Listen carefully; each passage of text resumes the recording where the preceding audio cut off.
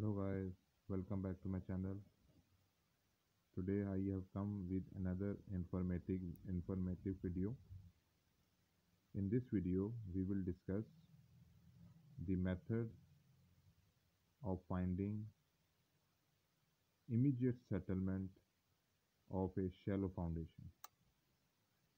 After this video, you can easily find immediate settlement of a shallow foundation. If you watch my video, it's in the link of the video is in description. I have told that there are four types of foundation. So a shallow foundation is one of them. In case of shallow foundation, the definition of shallow foundation is the foundation whose width is less than or equal to depth of foundation. Let me repeat again for you. The shallow foundation is that foundation whose width is less than or equal to depth of foundation.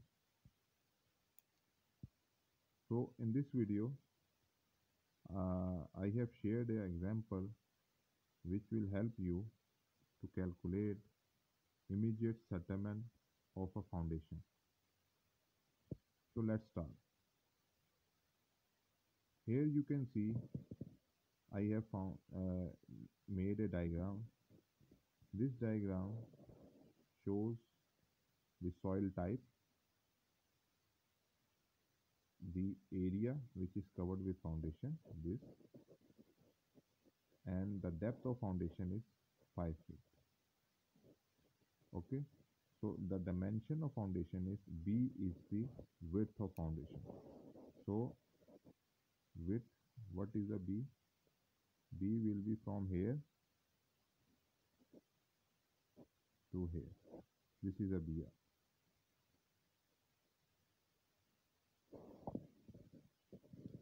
Okay, and L is the length of foundation. So dead load of building is equal to 100,000 pounds. So how to calculate this dead load of a building? This I have also explained in my previous video. I will also put the link of this video in the description. You can check that, and through that video you can learn the procedure of finding dead load of building. So in this case, dead load of building is given, and some other properties of a soil are also given in this data. So what is PI? PI is the plastic index. It is equal to 40. OCR, over consolidated ratio, is equal to 2. This is a unit weight of soil, which is equal to 120 PCF, and saturation 1000 PSF. So soil type is also explained here. Unsaturated clay, it's an unsaturated clay. So with this data, we will start our procedure to calculate immediate settlement of a foundation. So step number 1, we need to calculate weight of excavated soil. So how we can calculate weight of excavated soil? Unit weight of soil multiply length of foundation, width of foundation, and height. Here height is the depth of foundation. So unit weight is given in the data. This is 120 PCF, multiply 5. What is 5? 5 is the depth of foundation, 50 is the width of foundation, and 100 is the length of foundation. So weight of excavated soil is equal to 300,000 pounds. So what step 2 is, now we calculate net load. Net load is the 800,000. This 800,000 is dead load of building, and we subtract 300,000. It will be equal to 500,000 pounds. So this is a net load. Now step 3 is we will calculate contact pressure. Contact pressure formula, net load over area. What is the net load? 500,000 is the net load. So we divide it with the area of foundation, 50 multiply 100. So it will be equal to 100 1000 psi. So in step 4 we will find the ratio of L over B and H over B. Here in this case L over B is equal to 2, H over B is equal to 1. Why we find this ratio? Because we will use this ratio in a figure to find coefficient U0 and U1. We will calculate the value of U1 from this graph.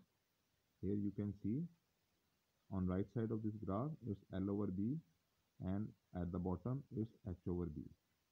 So with linear interpretation we will calculate the value of U1. So here in this question or in this example, L over B is equal to 2. So this is 2, okay, and H over B is 1. So we move like this until 1 arrived at x-axis. So the value at this location we will move to left side. The value here will be equal to U1. U1 comes out to be equal 0.98 because above this it's a 1, so below it it's 0.98. Step number 6 is we will calculate undrained modulus of clay. The formula of undrained modulus of clay is E is equal to K into SU. So what K is the coefficient value. I will show you how we can find this K value. This is a chart. In this chart we have our consolidation ratio on x-axis and this y-axis is the value of K. In our case our PI is 40, so it lies in this region. So according to graphical manipulation, the value will be equal to 2 OCR is given in the data. So we move upward here and this go to y-axis. So over K value is 400. Now we will put the value of K in the formula. 400 multiply 1000. 1000 is given in the data. So E value is equal to 400,000. Now this is a formula which will help us to find immediate settlement. You can see in this formula we have U0 and U1. We find this value from graph. Q is the net load, which comes dead load minus excavated weight of soil. B is the width. E is the undrained modulus. 1 minus U. Here U is the Poisson's ratio. So only Poisson's ratio left. So let's see how we can find Poisson's ratio. To complete this formula, after Poisson's ratio we have all the values. So we put all the values in this formula. Then the final result is the immediate settlement of the foundation. Here you can see a table. One column is type of soil, other is the Poisson's ratio. You need to remember this table. So in our case, the soil type is clay and is unsaturated. So its value vary between 0.1 to 0.3. You can take 0.1 or you can also use 0.3. It's depend upon you. The answer will not affect more because it is a given value. So from this value, our formula values are complete. In this figure, as you can see, I have made a curve.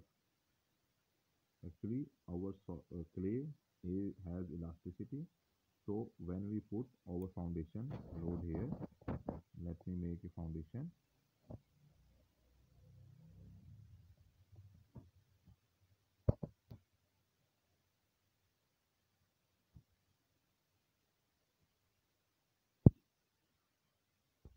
As you can see, both the edges of foundation lies above of this curve, but the center curve is below. This shows that edges face less immediate settlement as compared to center. So we need to calculate also separate settlement for the center area, edge area, and this edge area. I will make another video for this. Thank you. If you like this video, please comment, like, and subscribe.